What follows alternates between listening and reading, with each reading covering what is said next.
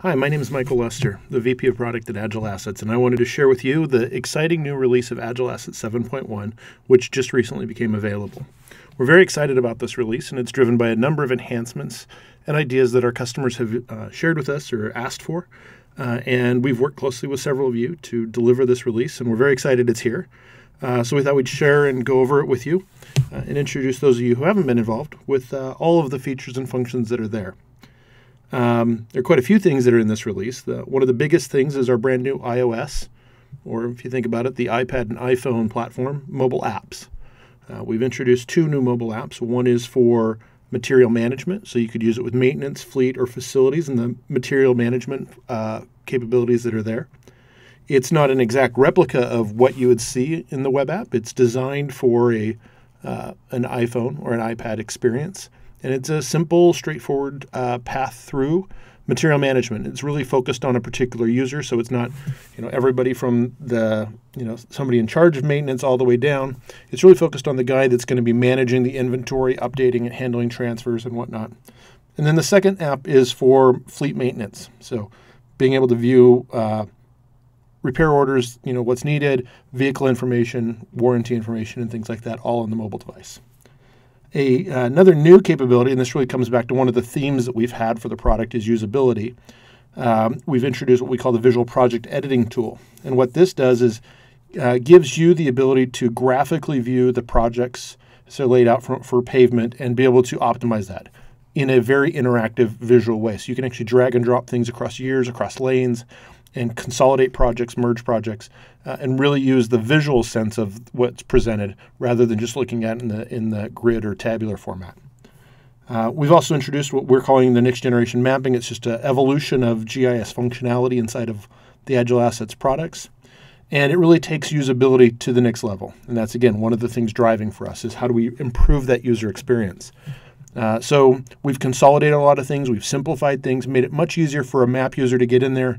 For example, reporting and mapping are now tied together. It's in one place. So you can build a map, and then you click print, and you're going to be able to print what you're viewing on the screen. So it's much more of a what you see is what you get kind of experience. We've also got enhanced integrations with ESRI roads and highways and with XOR coming through the LRS gateway. And continuing the usability theme, we've done some work around what we call reduced chrome. No, it's not chrome plating like you've got on a car. In a UI perspective, we refer to chrome as all those extra things that aren't necessary. We've done some things around improving the interactivity and the experience on a tablet device, so like an iPad or an Android tablet when you're running AgileAssets through the browser on those devices. Responsive UI is also one of those things that's involved there, and some enhancements behind the scenes for what we call page-to-page linking.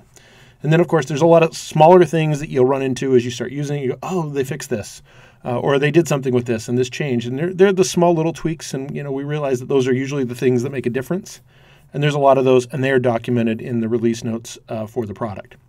And then it goes without saying that there are a lot of fixes that are incorporated here. As we've worked with all of you, there are things we said, we'll tackle that in the 7.1 release, and those fixes are there. So that's enough from a summary perspective. We'll just jump right into the details of these. And the first one up is the Material Management app. And like I mentioned, it's targeted at the individual that's going to be updating the inventories. So from in there, they can see what transfers are coming in, what transfers need to go out. They have the ability to fulfill a transfer request if it's one being made of them, or make a request outward. If they record a transfer, like let's suppose they go out and buy windshield wipers, they can record that purchase inside of the mobile app. And then also fulfilling a reconciliation. So, going out and measuring and updating inventory quantities within the warehouse. So they can do all that from inside the iOS app. And like I mentioned before as well, it is for the iPhone and iPad. It doesn't work on a Windows desktop. It doesn't work on an Android device today. And it will be available in the iTunes App Store as soon as we can clear the Apple certification process. It usually takes a little bit of time. And it should go without saying is it does require 7.1. So if you're on 7.0 or a prior version, you do have to upgrade to 7.1 in order for these apps to work with your web system. These apps are not standalone. They work tightly with the web system and just really is just another interface or way to interact with the system. The Fleet Maintenance app as well has quite a bit of functionality in it. So, for example, you're able to manage repair orders for vehicles, and you can see some of the screens here. So I have the ability to search and find these. I can update material, equipment, labor, and other cost day cards. So from in here, I can update the information. What did I use? How long did it take? Who did the work? All of that information can be captured from the mobile device. I can view vehicle and warranty information so that, if I'm working on a vehicle, I can see the details on those things, and those will show up right here inside of the mobile app.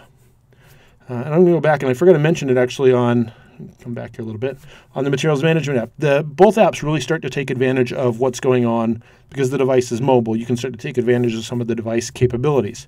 For example, on the materials management app, you can use the camera as a barcode scanner. So you can actually scan barcodes on inventory, and that will pull up the item. And you'll actually be able to update it quantity. So you can go out into the warehouse, scan something, and pull up that information. So really looking at how do we take advantage of what the device provides, not just using the device as a way to, take what we have on the web and showcase it in a smaller environment. The visual project editing tool, as I mentioned earlier as well, is really an enhancement to make project planning, especially in complex environments over multi-year periods, much simpler. When you want to look at it in a table format, it's really hard to start to extract and see, we've got project happening on, within the same, let's say, 20-mile range of highway, but instead of getting it all done in one time, we've got it scattered over 5 years. And so this makes it really easy to visualize those things, pull those things together, and then be able to manage and say, okay, let's just take that whole project on in 1 year, and we'll move other things around. So the visual project editing tool, as it says, is very visual. You have the ability to add new projects. You can view costs, specify project location, implementation year, and other things like that, and just do that from a graphical perspective. So to give you an idea of it here is I've taken a couple screenshots just to illustrate how this would work. So down the left-hand side, you've got your years and the information about which lanes you're using, and then you've got your segments over going across time, or across the width of the screen here. And so you can see there's a number of projects scheduled there at various times. What we want to do is we actually look at here in 2014 and 2015, we have seal coat happening roughly in the same area. One of them, it's repetitive after doing it in 2012. We also have it in 2013 happening a little bit later. So we can actually pick up each of those bars and drag them so that they all start to come up there on the same lane. So we're looking at the left lane 1.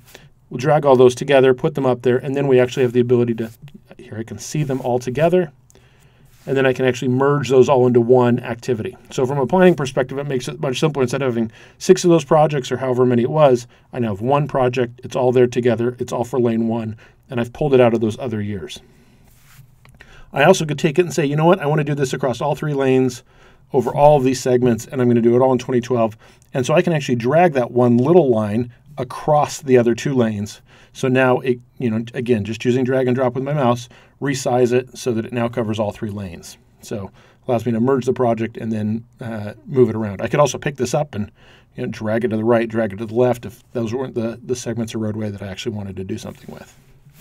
Another visual effect and a visual treatment that, from a usability perspective, as I mentioned, the GIS or next generation mapping capabilities. From top to bottom inside the application, this is brand new for us. And it does require a little bit of migration on your part to recreate maps as you go to 7.1, to just give you some idea there. So because it does use a completely new technology stack, it actually also makes it much easier in doing that. So instead of us being much more proprietary about the way we address things, this is now something that works much more easily with ESRI's tool set. We appear as just another ArcGIS server to ArcGIS or to ESRI and ArcGIS environment. So those in your organization that are using ArcGIS Online can put in the information they need to, and they can see the maps and layer information that's coming right out of AgileAssets. And vice versa, we can look at what's in ArcGIS Online and pull those things in as layers and lay those on top of information. Like, we wanted to pull in utility information that another part of another agency has created, pull that in, show it on top of project information, and all of a sudden now you've got really useful information by pulling those 2 things together with layers that wouldn't have typically ever been in AgileAssets. But you're able to do that through the ArcGIS and the updates here to our technology that make that much easier. The UI itself has been really designed to simplify the UI without taking away a lot of the power. What we heard from a lot of customers is really difficult to get in there, learn how to use this.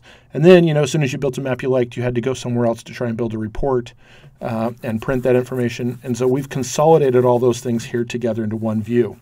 It's made, again, simplistically clean UI so that you can do this from a tablet just as easily as you could from the desktop. So zooming in a little bit more and kind of give you a little bit of an orientation to this. On the left side here is what we call the layer panel. And so I just click up there at the top right here. It says text.demo map. And if I go back, you'll see that's collapsed. If I click that text.demo map, it pulls down the layer panel, and I can see the layers that have been created here. You'll notice that there are little green eyes next to each of those. That's how I toggle on and off a layer. So if I wanted to toggle off medium and low, I would just click those. The eye would turn green, and that layer information would go away from this particular map. So very straightforward, simple way of modifying these things. If you had multiple layers there and you actually wanted to group them together, you could create a group and put these things together in that.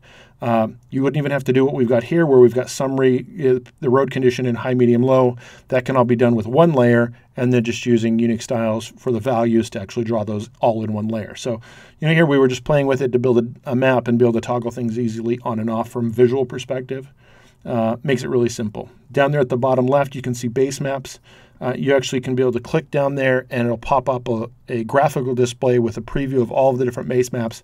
Swap out the base map and use a base map that you like. So if your agency has a standard base map it wants, you load that in, and then you're able to switch between that and the other base maps that are available.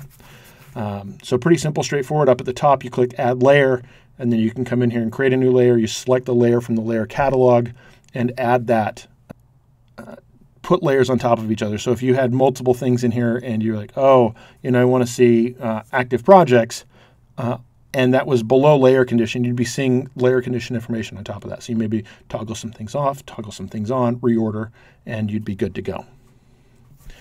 So like I mentioned, you click the either open or the add layers, you'll get their respective catalogs. Here, if I clicked open, which is the second icon over there, I get the map catalog, and I can pick from any one of the maps that are available. I have the foldering structure. I don't have it here in this screenshot, but you can create folders, organize the maps the way you want to, and this allows you to just come in, grab one, click it, and it'll open up as the new map here that you're looking at. So I can do that. I can go into the layers themselves. So the layer panel, if I click on the PMIS condition summary medium, when I go into that, I can actually see filters and create the filters here. We're using various attributes as well as the year. So we're looking at 2014's condition information, and it's styling everything yellow that's between a score of 50 and 75. So if I clicked on styles, I would be able to see the styling was set to yellow for things in that value. So it's using simple styles. Unique styles, as I mentioned, would give you all of this together in one layer, and you wouldn't have to create these condition scores here. The styling would take care of that for you. So up in the top right corner, I should mention, and go kind of across the icons there, you've got new, which clears everything and just leaves you with your base map, and then you can add layers and build the map the way you'd like. Open, which allows you to open a map from your saved maps. Save obviously lets you save the map back to the system so that others can use it or you can use it at another time. And print pops up, allows you to pick a print template. Which template do you want to use? We've consolidated with the other reporting capabilities inside AgileAssets, and now you can build any number of templates you want using Jasper, and then use those inside of here to pull the what you see, what you get kind of approach to the map, drop it onto a full page that's also formatted or templated with other data you want there, and then be able to just print it out or save it as a PDF. The other things you see up there at the top, you see district. So that is what we call the area of interest filter. So I can come in here and highlight, select, and say a particular district. What do I want to see? So if I wanted to, you see Austin here in the middle. If I wanted to select that district, then I just filter here, and then I could click the little crop button, and it actually crops everything else and fades everything else away. So all I see is that one particular district. The far right is the route filter. And so that allows me to filter on particular routes. I can go type the name of the route in there, and it's going to show and highlight things just along that route. When I use route filter along with the area of interest, I only see routes that are available inside of that area. So if I selected a particular area of interest and a route did not go through there, it would not show up in the route filter for me. So a little bit of intelligence there in the mapping and make it simple for users. So they can come in, they can view their maps, they view the same maps all the time, open up their map, the district and the route filters will persist and be there as well. So here's a little bit on styling. So in this case here, you can see I've got the styling on district boundaries, and I've set it up with a solid outline boundary with the 0.4. It's that dark gray line you see around all of what appears here as districts.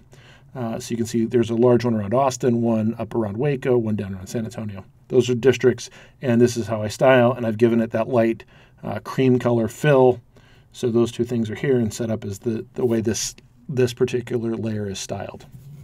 Other things I can do, obviously, come in here, I can take routes and I can style those and I can change things. I can change the width, and that quickly, you can see toggling back and forth here, changing it from 0.5 to 1. Pretty quickly you see it change there in the UI. So as I style this thing, everything as I change it, and one of the reasons I have the layer panel as it is as I make changes to the layers and the definition of those layers, it automatically reflects and shows it to me in the map. There's not a case of go pick, style it, then come back to the map. Everything is side by side here. So I can style something, I could print it. I go back in, I could change a filter, I could print it. I could go back in, change the area of interest and say I want to look at a different area, I want to look at a particular county, fade everything else out, print it.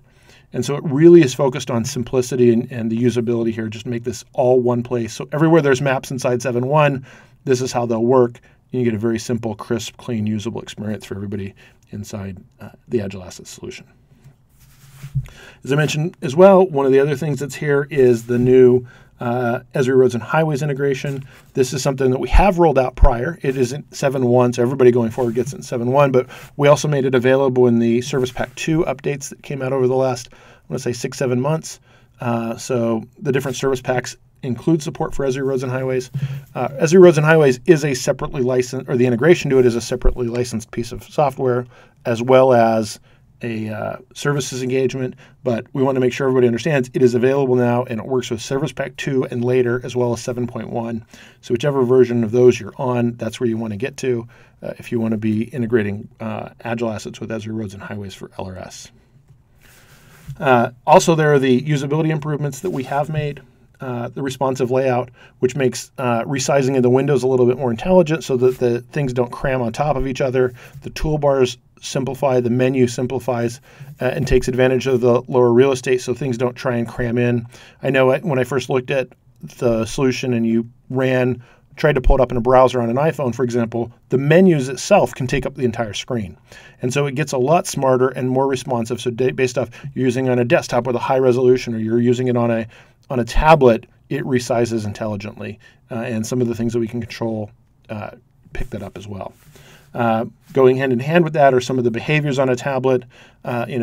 Clicking with a mouse pointer versus clicking with your finger. With a mouse pointer, the clickable area can be pretty small and it's still pretty easy to hit. With your finger, when it's that small, it's very hard to get the exact point on it. And so we've made clickable areas in some places a little bit larger. So for drop downs, for example, it makes it easier. We also changed some of the behavior so that when you're in there and you're looking at, let's say, a drop down that requires text, in the past what happened is when that dropped up, it would then kick up the keyboard above that, hiding the list, and then you couldn't see the value you wanted to select. So we've gotten a little bit more intelligent about how that will work so that it doesn't hide the options from you, and you're able to get the drop down and then be able to pick the values out of it. And then we also did what we call reduced the Chrome. So, for example, in the top toolbar, what we realized is, especially on tablets, it gets highlighted a lot. Or when you're running at a resolution where 1024 by 768 or one of those resolutions, the toolbar and a lot of those types of things takes up a lot of real estate, which takes away from the workable area in the UI. And so we've actually focused on how do we reduce that area, and I think we've pulled about I want to say it's about 60% of the Chrome out. So there's still Chrome there, but we've tried to simplify quite a bit so that none of the value has gone away. You can still get the information about who the user is, what the state is, what messages are going on, how the menus work. But we've consolidated that to make it much simpler and easier on the user so they're not distracted with things they don't need or they're taking up a lot of real estate. With a 60% improvement there, we can fit several more rows of data into a page, making it much easier for people to do their jobs. So there are also a lot of other little features that are inside the version, focused on usability, little enhancements people made. I always call those the little rocks. Those are the things that are easy to fit in around the big things that we've done and really make a difference in how people use the software. So again, this is a release that we're very excited about.